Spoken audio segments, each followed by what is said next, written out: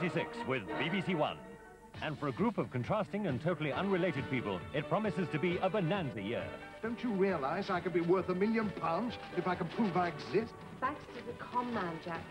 It's about time you learn to recognise them. A search for lost shareholders.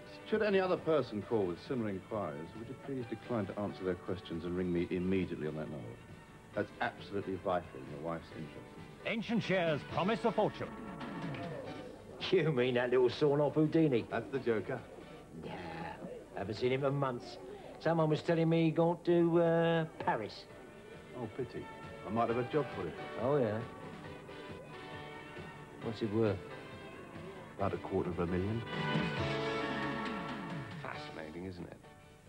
Somewhere out there are at least a dozen people whose lives will never be the same again. Not one of them has the slightest idea it's going to happen. New drama for the new year. Strike It Rich starts next Saturday at 7:20 here on BBC1. And there's no shortage of affluence on BBC1 now as that dapper detective Hercule Poirot fathoms out the truth on board a cruiser rich in suspects in the star-studded feature film of Agatha Christie's murder mystery, Death on the Nile.